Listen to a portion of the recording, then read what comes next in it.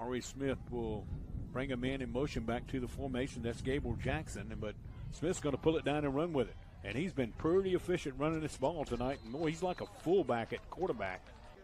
With the ball at the, let's see, the Barton 20-yard line.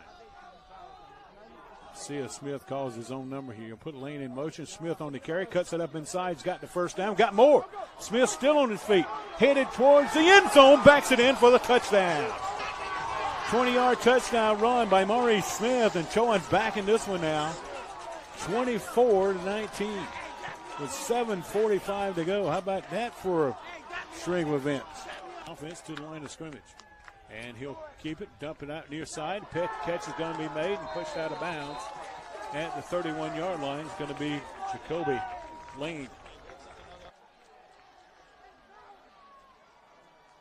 Barton showing blitz, and they bring it. They run the end around. We got a flag on the play, and they run the end around to Lane, and he's going to be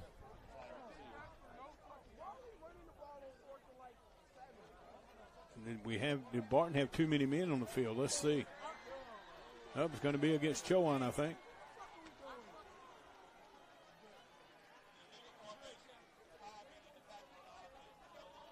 Five men in the backfield, illegal formation by Chowan, and that'll give the ball back to Barton with 32 seconds left.